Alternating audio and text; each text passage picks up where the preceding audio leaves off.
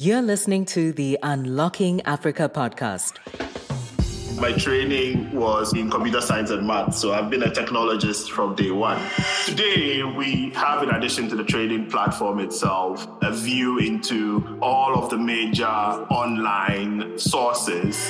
If you had your assets in Naira from the beginning of the year, the currency had dropped something like 40%. The partners that we look to engage in, and we continue to look out for them and engage to be able to get to our goal of one platform servicing all of the African continent in terms of capital markets activity. Stay tuned as we bring you inspiring people who are unlocking Africa's economic potential. You're listening to the Unlocking Africa podcast with your host, Tessa Adamu. Welcome to the Unlocking Africa podcast, where we find amazing people who are doing amazing things to unlock Africa's economic potential. Today, we have another special guest. We have Eugene Tawiah, who is co-founder of SecondSTAX, which is a platform and gateway to access and trade all debt and equity securities across multiple African bond and stock exchanges. Welcome to the podcast, Eugene. How are you?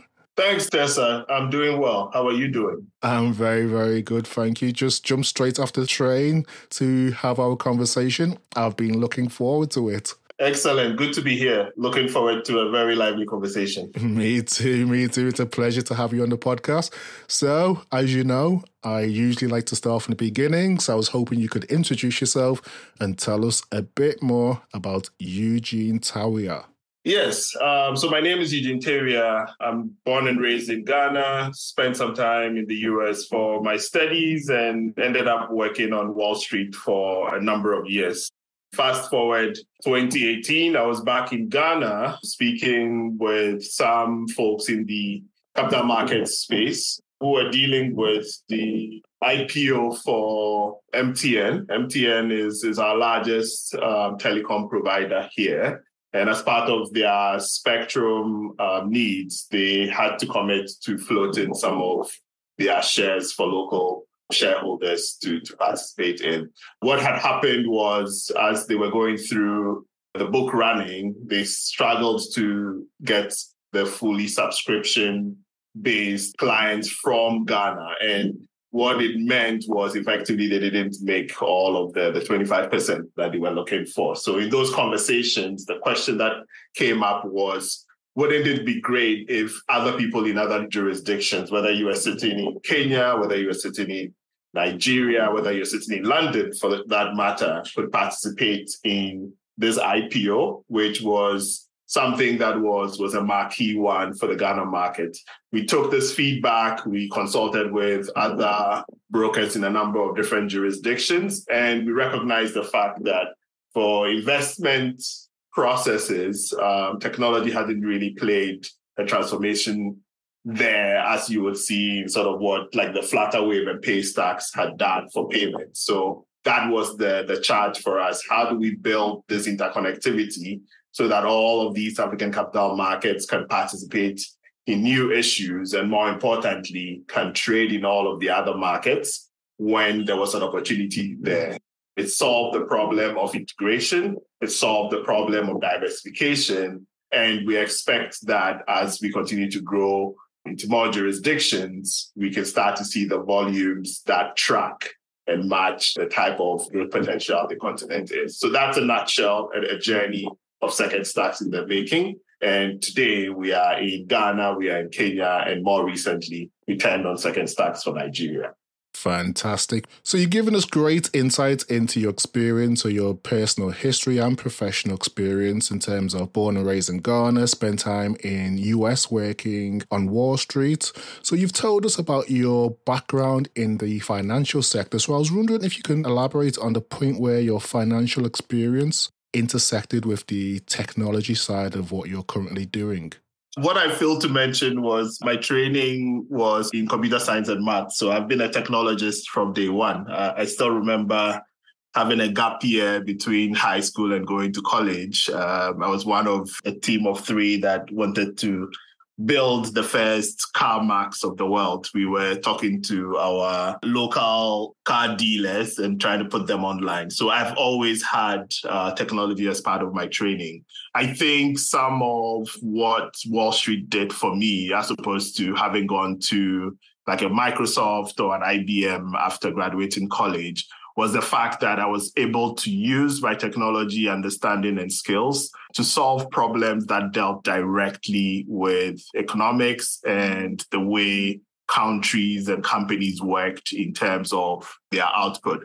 It gave me a better sense of what business people were trying to do and being able to translate that into how you solve those problems. And that has basically been the guiding post for me in terms of building solutions that work well for the type of problems that we have. And especially given the fact that we needed a localized solution, being able to translate the pain points that these broker dealers, these asset managers had into a system that worked for them was part of what my training really brought in terms of getting us to where we are for SecondSTAX. Fantastic.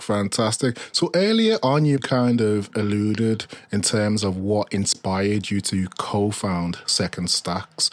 If we could look specifically in terms of what gap in the African market specifically were you trying to address through the platform?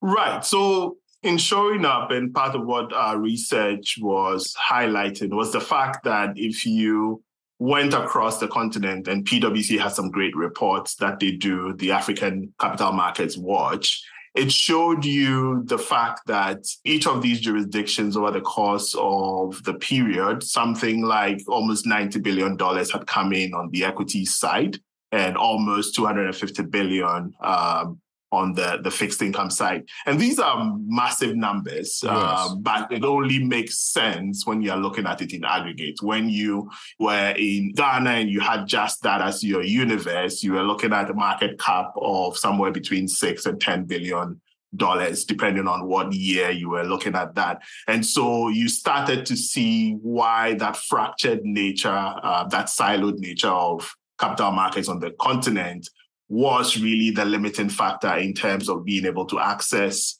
and really invest and drive a lot of growth opportunity there. So for us, the first thing was, since each ecosystem was basically trading independently, how do you then bridge this gap so now you have access to all of that capital market exposure in one place? So for us, that was the leading part of the strategy in terms of bridging the gap between these various capital markets across the continent and providing a one-stop shop to the client, whether you are an institutional investor and down the line, a retail investor, to really trade across Africa seamlessly.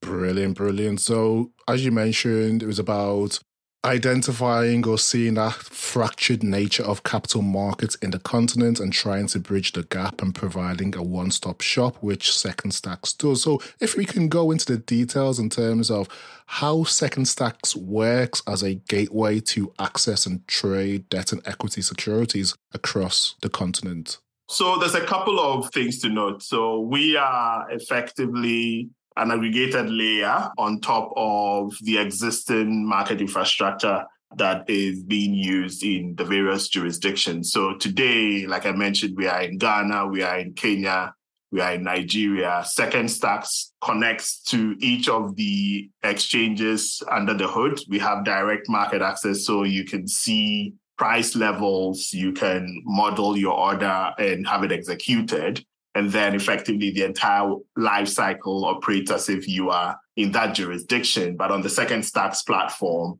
it's very seamless. You can see all of this happening in a very functional, a very simplified workflow that tracks against what you do as an investment manager. The way we've built this is through our local brokerage partner network. We have access to the exchanges.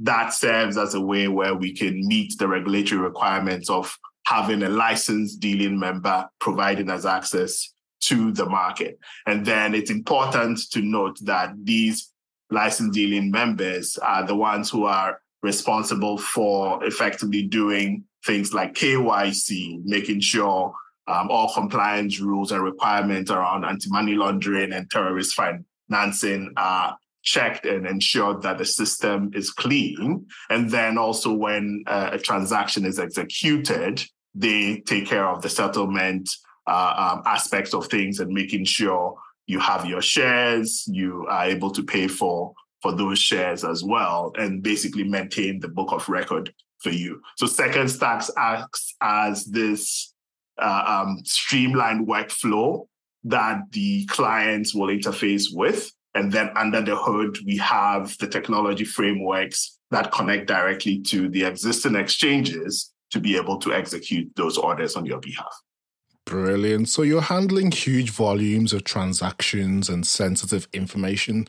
So how does the platform ensure the security and also the compliant transaction of this process for clients? Right. So there's a number of things that we've done. Obviously, in this space, which is highly regulated, we've gone through a very detailed set of steps to get certified by the exchanges that the links are secure.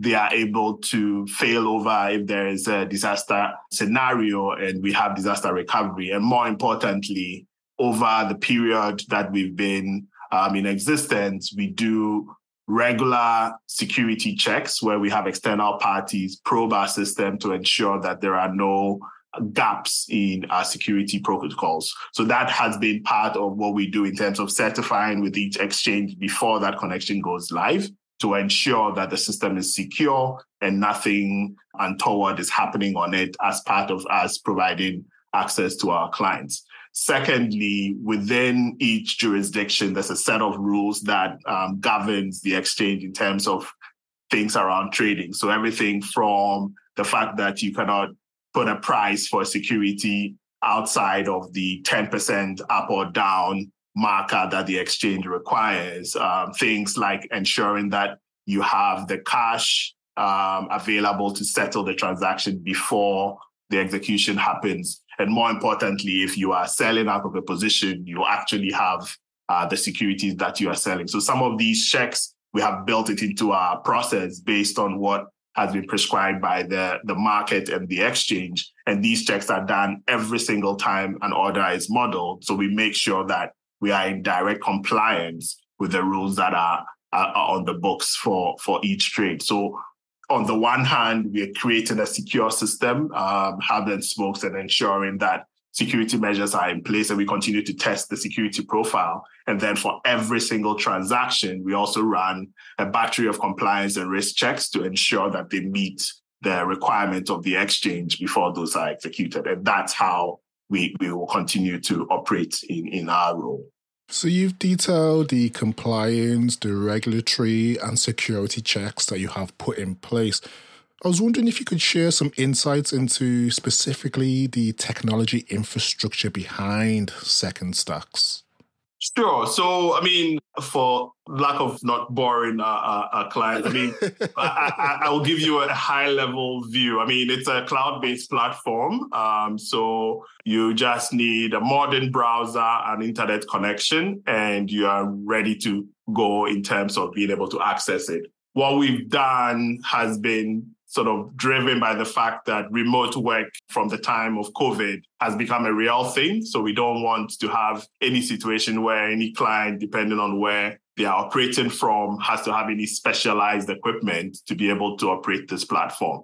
It's cloud-based. You can access everything from a browser. And for those who need integrations, we are working on APIs that then give you certain workflows and data points that you can integrate into your own in-house systems. It works in a hub and spoke, like I mentioned, where all of the processing is happening centrally. And that's where you interact with the stock markets, look at news, look at research. And then once you model an order, we have a secure connection through VPN to the exchange where we send that order out, get the market information, and are able to display all of that in real time. So there's a lot of low latency functionality that we've built in to ensure that you are seeing the market in real time. You are able to operate as if you were sitting right next to the person in that local market that you are trading in. And we've made a lot of that possible through our web frameworks that then allow users, whether they are in the office, working from home, no matter where they are, have access to it once they provide their credentials and their two-factor authentication checks pass. They are well on their way to executing trades on SecondSTAX. You detailed that it's a cloud-based platform, which is hugely technology-driven with certain data points. If we could look at the data, what role do data analytics play in the services offered by SecondSTAX? Right. So today we have, in addition to the trading platform itself, a view into all of the major online sources that provide market information, economics news, and real-time current affairs that drive market sentiment. So we are collecting all of that and presenting it in such a way that our clients can really see what is moving each market up until that particular minute as news comes in. Right alongside that, we also have deep and detailed research from all of our brokerage partners who have research shops that are looking at macro, micro, detailed level analysis and also covering the various stocks and bonds that exist in that local market. And then in addition to those two pieces of information, we are getting real-time feeds from the various exchanges as well as end-of-day reports that give us the true mark-to-market numbers for the trading for that day. So now we're able to take all these three pieces together, plus some of the trading data, some of the positions that we have, and provide a way for someone to really get a sense of what is happening in that market, be able to have insights, and then generate trading ideas based off of that. So all of this is part of the framework of tools that we've built that supports the trading portion of the platform in terms of coming up with a trading idea and being able to execute it with a few clicks. Thank you for that insight. We know that collecting data is often a challenge in Africa. So what challenges did you face establishing SecondSTAX and trying to set up the data infrastructure and databases that you currently have in place? Right. So, a lot of it started with research, obviously. Some of it had to do with being able to come up with standards of how the sort of classification of all the data points were going to look. So we needed to be able to say a financial stock is the same in terms of its structures, whether you're in Ghana, whether you're in Kenya, whether you're in Nigeria. And then as part of the platform, obviously, we are collecting tick information. So as soon as there is any transaction that gets published to us and we can snapshot that. So we're able to show you trending over time so that you can see how some of these symbols that you are interested in performing. So you can get directionally a view into whether it makes sense for your investment or not. And there's also a sense that now that we are sitting in the middle of all of this activity, we can also help with some of the questions that our clients, the broker dealers, the asset managers, the investment firms have in terms of understanding how to group things, how to analyze things, and then generate the type of reports that they need to back what they are doing.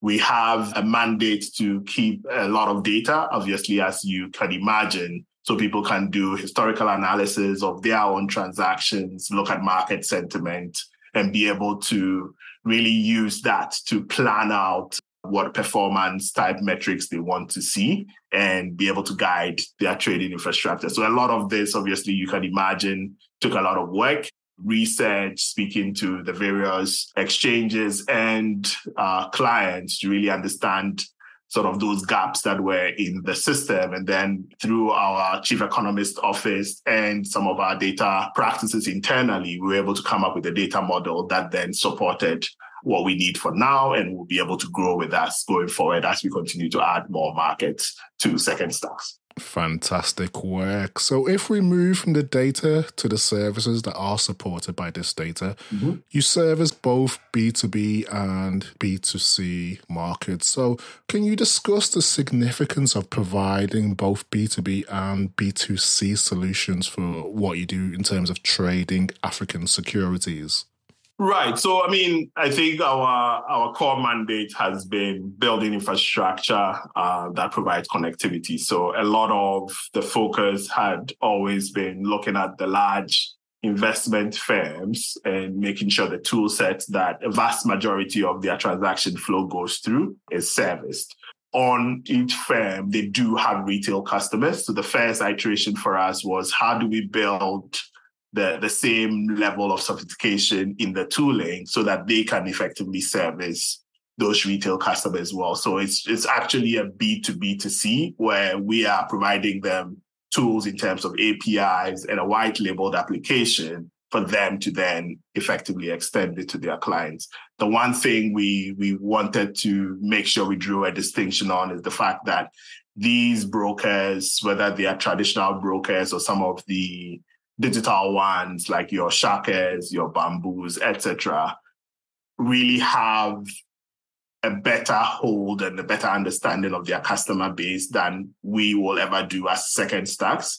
And because they are already established brands and are well trusted, it made sense for us to be in this position where we are providing them the tools and the infrastructure, and they deploy that the way they see best for their clients. So in as much as we have the ability to really drive that retail conversation, we are still leveraging on the fact that they are the front of SecondSTAX to their clients. And in terms of providing them the best tools, we can sort of normalize and standardize the way they have access to the exchange infrastructure that we've built. So that's where we are. I think going forward, some of what we want to be able to see is think of a world where now we have Ghana, Kenya, Nigeria very soon will be in the Francophone West Africa zone as well, where now you can take a little bit of Safaricom in Kenya, a little bit of MTN in Ghana, a little bit of Airtel in Nigeria, a little bit of Orange Cote d'Ivoire, put this into a fund, an electronically traded fund, and that's where your retail investors can come in, right? So now the infrastructure there for you to model a product like that, which allows someone to put in their 100 CDs or 100 Naira or 100 shillings or 100 CFA, then allows you to build products that are more suited to your retail investors, whereas today they will have to go through and try and understand what ratio they need to apply to their various markets to be able to get the best returns there. So that's sort of what we want to be able to drive. And we continue to work with our institutional clients to be able to service those needs. Thank you for that. You slightly alluded to this in terms of servicing investment firms. Mm-hmm. I just wanted a bit more clarification in terms of typically who are your clients? Right. So typically we are looking at your broker dealers. So these are licensed members of each exchange in each jurisdiction. They play the role of finding liquidity or providing liquidity for whoever is buying or selling within that market. So that's a big constituent of SecondSTAX. Secondly, we look at asset managers. So these are the guys who will run either a pension fund or a mutual fund, and they take assets from various client types and then they invest on their behalf and effectively earn some returns for that type of work that they do. And then we're also looking at the large commercial banks who have investment arms. So here we're talking about your Stanbics, your Absas, your Stancharts, who need ways to provide more options for their local investor base, whilst looking more broadly at the African continent as a place to invest. So these are our main constituents. The others, which I mentioned, who have digital brokerage licenses in the various jurisdictions, also have the need, because for us, whether you're a traditional broker-dealer or a digital one, you still need the infrastructure to connect through SecondSTAX to have access to all of the markets that we are in, to be able to drive the flows in terms of trading. Beautiful. So you've given clarification on who your typical clients are. So I was wondering, in terms of your experience, what are some key factors that investors should consider when they are trying to trade African securities? Right. I mean, I think it comes down to doing a lot of detailed research. And that's part of the reason why having these type of clients that I mentioned is key. They have the expertise. They can go through the data on a macro level, at a very high level, and they can go into the weeds at the micro level to understand what is there and really advise you in terms of the type of assets that you should be investing in for the risk profile that you have. If you are someone who just entered the workforce, you probably have a longer horizon to retirement. So you could be heavily in equities, which tends to have a higher return profile for the risk that you are taking. But if you are closer to retirement and you are looking for steady income, then maybe bonds are a better asset class for you because they pay on a regular basis and you can get those coupons as the income that you see. So a lot of it starts from research and understanding the markets. And then based on the type of investor you are and your horizon for your investment timeline, the right assets can be earmarked for your investment portfolio.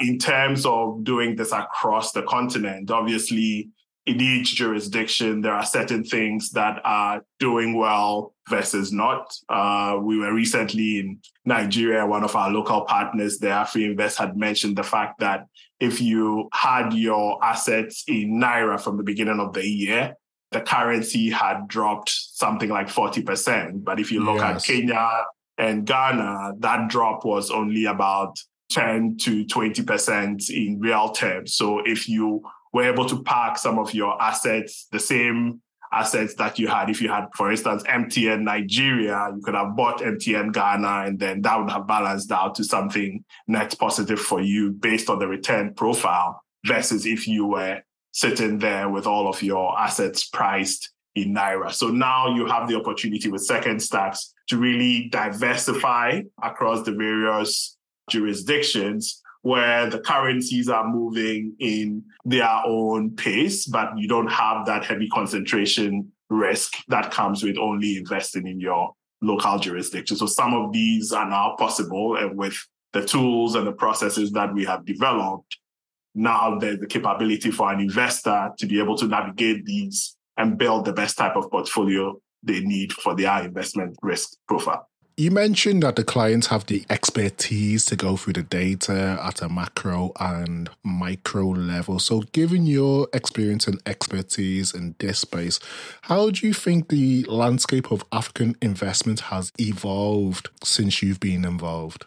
Right. So, I mean, I see a shift now away from fixed income as the sort of largest portion of people's portfolios to something where there's a little bit more balance in terms of the mix of equities and fixed income. Some of the reasons why I can point to the more recent bond restructuring exercise that happened in Ghana, where the risk-free perceived government bonds have now been disconnected. And the fact that they're going through this exercise then gives people a different way to look at that asset class in terms of if the government, as the borrower, is not able to meet its obligations, you're better off putting your money in that private institution that continues to grow and will be providing you dividends. So at the end of the day, you are swapping your heavy dependency on coupons to now having some of that come from the dividends that an MTN or the Ghana Commercial Bank will be paying to you to balance out. So there's definitely a marked shift in terms of the way these institutions are investing, where in the past it was really heavily focused on fixed income to now starting to look at the equity markets for growth. There is also a new sort of trend which we are seeing where a lot of infrastructure bonds are being listed, in Nigeria in particular, whereby these institutions are working with development partners who are doing bridges, roads, etc., and providing that as another way to earn some stable earnings by listing these products and attracting the type of capital to fund these projects up front, but also be able to get the benefit of as these projects are going, whether it's toll roads, whether it's ports, etc., they have a share in that, and that becomes an opportunity for growth in terms of investment.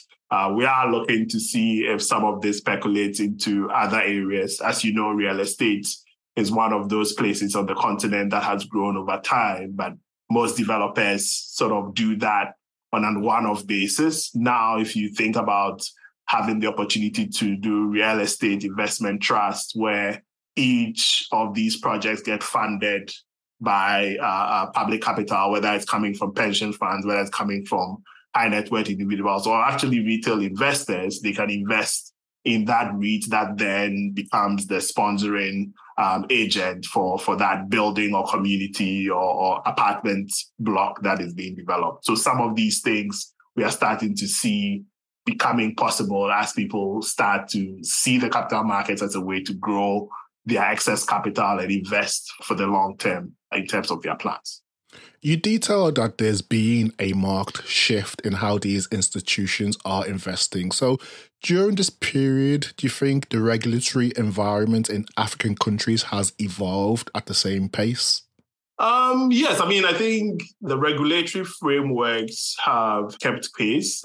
We definitely see a lot of, in addition to their monitoring and making sure the ecosystem is safe and is protecting the customers, the investors, they are also working hard on market development, seeing how they can be more friendly to investors, be able to grow their markets, bring a lot of capital that is sitting on the sidelines in to really power the growth and infrastructure needs that each of these ecosystems has. So the regulators have actually kept pace. I think some of the new entrants like us and some of the other startups that are showing up that will ultimately want to have exits and looking for an opportunity to have local participation happen, then makes for a good partnership in terms of the regulators following the growth story, making sure they are putting in place the right types of enabling environments to then support some of these growth stories. I think if we do our jobs right and SecondSTAX is able to be the platform on which, like a Flutterwave, does the IPO, we don't have that story where Jumia, which does tons and tons of business on the African continent and in COVID period especially was delivering food and clothing and medication, is listed on a US stock exchange. And so the client base, the shareholders don't really benefit from the fact that they are customers of these entities. So that's where the shift is going. And yes, indeed, the regulatory framework, both the exchanges and the Securities and Exchange Commissions are encouraging more of that local participation so that the organic growth and shared wealth story happens on the continent for its citizens. You slightly touched on this with regards to infrastructure investments. Mm-hmm. What potential do you see in the African market for global capital to fund project investments? And how can platforms like SecondSTAX facilitate this process? Right. So, I'm sure you've seen a lot of press around China's Belt and Roads initiatives. Yes. I think that had become sort of the way to fulfill some of these needs. But if you think about the cost of capital and the fact that you are servicing these loans in hard currency, US dollars or GBP or yuan for that matter, if you think about the fact that your pension fund is each month collecting a ton of money in CDs or shillings or naira, and it can go to finance these types of infrastructure projects, you have two things happening.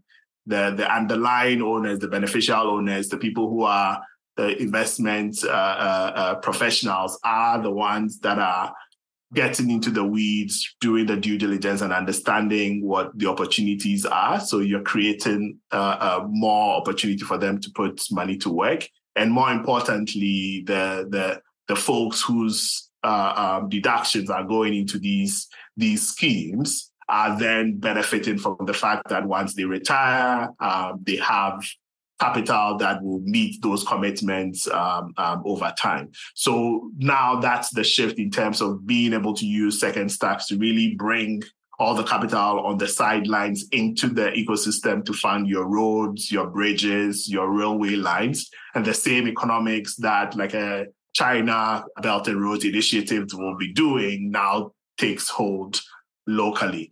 What also happens with SecondSTAX, which I mentioned before, because we are providing a lot of the detailed data and the research that goes with it through our platform, now foreign investors who have genuine patient capital can do that assessment for themselves to find the right type of investments and use the platform to effectively invest in them. And that way, we are building trust. We are creating an avenue for people to have better insights to where the right type of investments exist, and really encouraging the rest of the world to look at Africa as truly the destination for investment for the long term versus what we have now, where if there are certain geographic or geopolitical risks that come to bear, there's a lot of flight to safety that happens, which doesn't necessarily reflect what is truly happening on the ground, because there's not enough of that information that is driving the decision to keep your funds here on the continent versus going elsewhere. I mean, if you think about the fact that Ghana, even with all the struggles with the debt market, has still done better than 25% year to date on the exchange, think about the fact that if you just waited this out, you would have been able to get the benefit of all of that investment that you started out with this year versus somewhere else in the US or Europe, etc. But that data, that deep-seated price discovery is not there. And with SecondSTAX, we're able to establish that and build trust in the ecosystem for our investor base, no matter where they reside. Brilliant, brilliant, brilliant. So it's clear that collaboration is key to what you do. So I was hoping you could share some insights into the collaborative effort between SecondSTAX and existing mature capital markets in Africa. Right, yes. I mean, what we are doing is obviously quite ambitious in terms of connecting the whole capital markets ecosystem on one platform. So we have to rely heavily on our key stakeholders, amongst them, the broker dealers themselves, those people who are the clients of the system, making sure we are listening to their pain points and building solutions that work for them, in as much as we have our own product roadmap that we are pushing and driving. The exchanges obviously are a key stakeholder. They are where executions will happen. And because what we are doing becomes net positive for them in terms of growing the volumes that come to the exchange, they are really excited and want to partner with us to really solve these problems in the best way possible. So now their exchanges are available everywhere versus what they have today, which is the siloed nature. I mentioned a little bit before about the Securities and Exchange Commissions doing certain things in our ecosystem that allow them to be able to monitor transactions in real time, ensure that the KYC process, know your customer, know your business, is happening in such a way where they can be able to sort of track the movement of capital through the ecosystem because it's all digitized, and be able to manage the risks to the ecosystem in a more proactive manner versus the paper-based systems that most of them deal with today. And then more importantly, I think for us, it's being a driver for change and that next evolution of the capital market. So speaking to other ecosystem players, whether they are companies that have digital brokerage arms, some of the central banks, in terms of thinking about how a system like PAPS from AfriExim can really be the infrastructure that allows you to exchange local currency across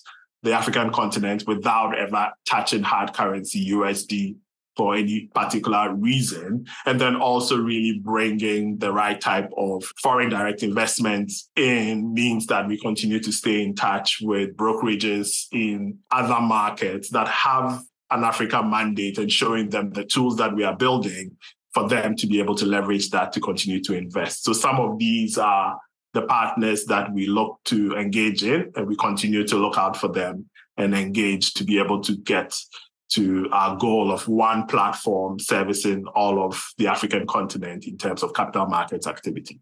You mentioned that what you're doing is ambitious. You listen to your clients' pain points and build solutions, which obviously keeps you locked into any trends in the market and continent.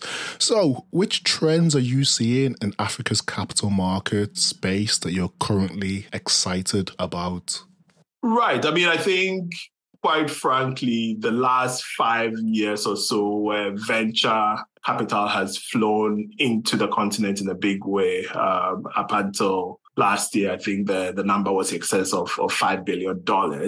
All of these new companies continue to grow, continue to need capital. And so they are real candidates for coming onto either the public exchanges or raising money through syndicates, through the investment firms that I talked about before, to continue to grow and solve the problems that they are focused on in each of these jurisdictions that they are in. So that's quite an exciting time to see new businesses showing up that will become sort of the next MTNs or the next access banks of the continent.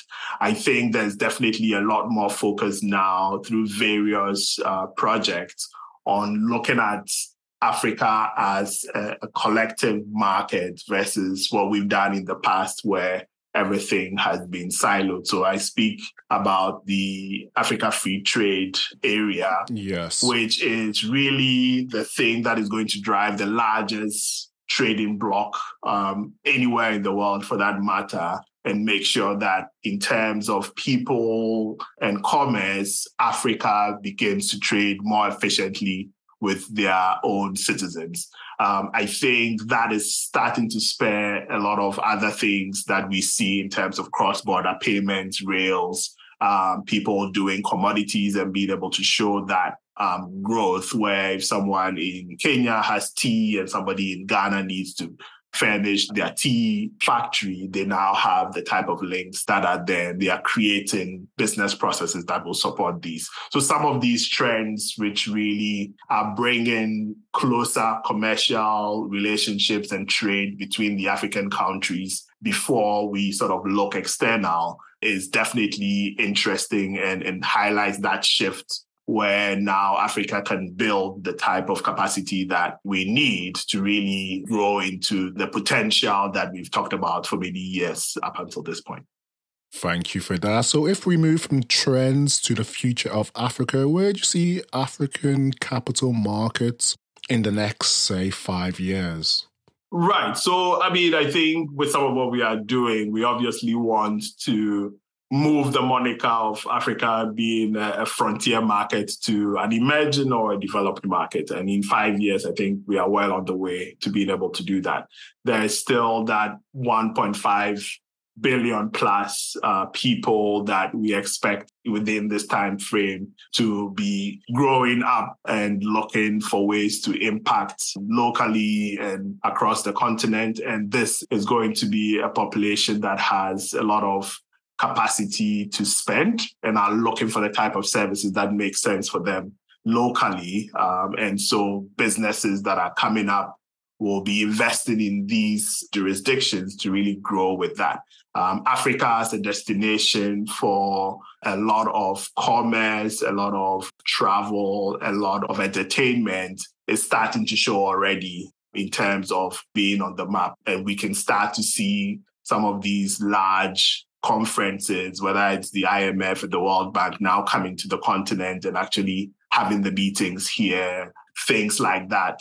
For us, is testament to the fact that Africa stops being the destination where you just had an extractive industry that was doing mining or agri for exports, but being a hub for commerce in many ways that supports the rest of the global ecosystem. So we see us moving into a more vibrant space, one that is no longer a frontier market in many ways than none, but using the capital that is available to us to really develop and get to a place where now we really compete on a global scale for the type of resources that we need to grow and thrive.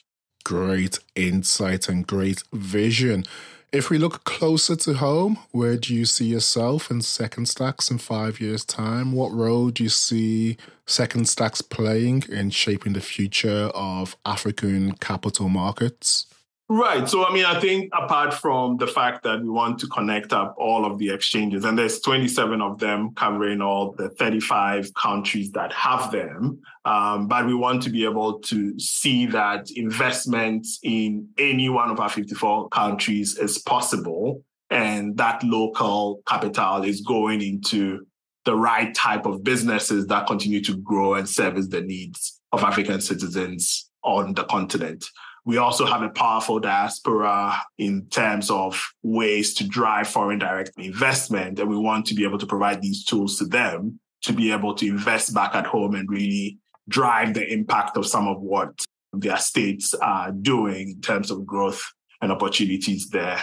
Africa has a big portion of that conversation about climate change and the green economy, serves as a place where you can start to see green bonds or renewable energy projects being serviced. And we see SecondSTAX as a way to drive the right type of capital to these areas and making sure that the investor base can benefit from carbon credits and things like that over time.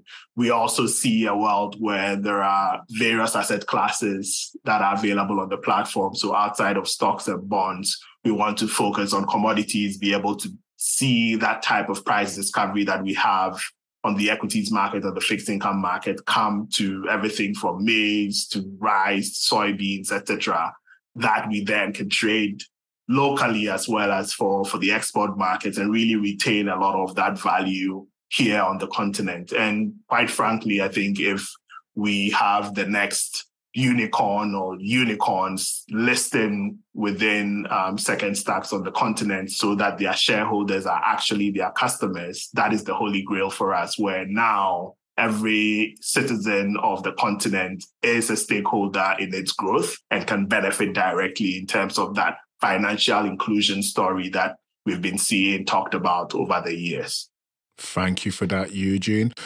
As we come into the end of today's conversation, there's a question that I ask each guest. It's a bit different to the other questions. Quote of the week. As people, we often have quotes, mantras, proverbs, or affirmations that keep us going when times are challenging or when times are good. Do you have one that you can share with us today?